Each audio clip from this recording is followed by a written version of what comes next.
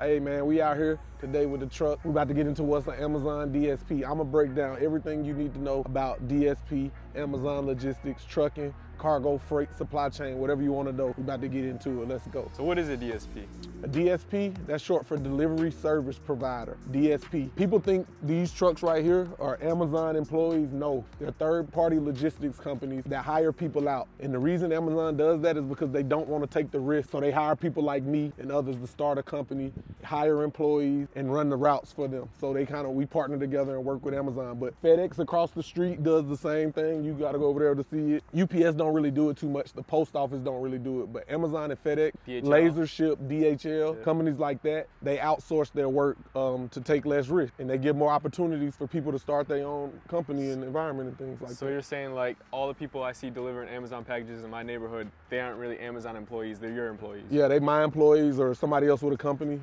Right now, like this building is 3 different companies over here. So yeah, but the other building I came from had 8 people that was out there riding around, 8 different companies with 100 people under each company. Like, that's what it is. So how does this work? You basically go to Amazon and say, I have a team ready with trucks, and then they'll hire you, or? Yeah, I made a video out here above. Check up below. The video gonna be up or down somewhere. I already made a video on exactly how to apply for Amazon DSP, Amazon Logistics. It's logistics.amazon.com. Check my video out I made the other way. I'm gonna show you how to apply for it, everything you need to know. Steps down there. I also got the mentorship coming. 30 minutes, $100, an hour, $250. I'll tell you exactly what you need to put the application in and get going in this logistics game for sure. For real though, how much money do you need to start something like this? Because you gotta come with the trucks, you gotta come with the employees, you gotta come with the payroll system in place. For sure. On the low end, you can get in for about 30,000. You can start it up with 30,000, but I like to come all the way right. So I would say you're gonna need about 75 to 100K if you want to start with everything in place, like your payroll, your managers, and all that type of stuff and stuff. So when you build it, you want to start with the end in mind. But 30K will get it. 30K and some sweat equity, you'll be able to start this up by yourself. It's all kind of people from different backgrounds. I just happened to work it at Amazon, but it was people. Tech people got a truck company, firemen, police officers got their own DSP, ex-NFL players got their own DSP.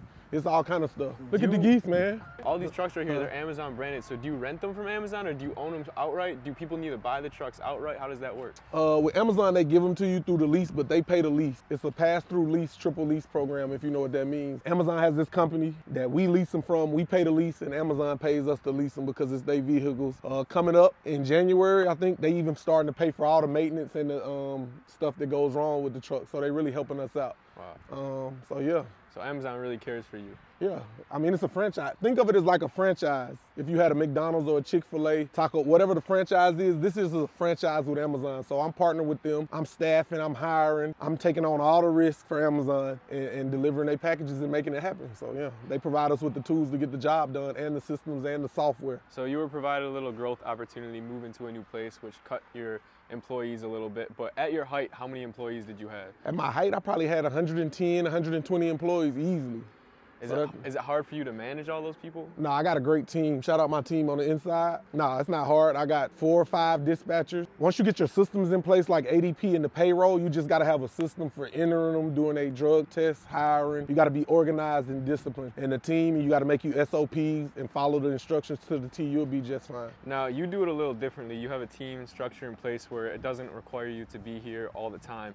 But a person just starting out in DSP, their first year, what can they expect? Are they gonna have to be here every morning at 7 a.m. at their load time, and are they gonna have to stay throughout the whole day? What's the hour requirements per week, would you say? I'm gonna say, even when I first started though, I was working 10 hours a day, probably 7 days a week easily. Probably 10, 12, wake up in the morning, come dispatch. But I really wanted to learn the business. When you first starting out, I would suggest you really get in there, dive deep, and learn the business. Don't pass it off to let somebody manage it. You want to know exactly what's going on so you can be there and not make sure that when you do step away that your team's not getting over on you. So I would suggest that first year, 5, 6, 7 days a week or whatever it takes to you grasp the concept of what's really going on, especially if you're not coming from the logistics industry or got that kind of background, you know? Like, would you recommend someone start as an Amazon driver for another company, kind of learn it before you go apply to be a DSP if you have no previous experience? I wouldn't say I wouldn't probably do that, but you should probably study it. I wouldn't say go there. I mean, if you want to see what it is, if you got time to see what it is like that, yeah, of course. Get into it and drive for maybe a week or two. But no, you don't need that experience. You could get to learn really fast the game. It's not too complicated as you think. Just think of shipping, man. You got to get stuff from A to B.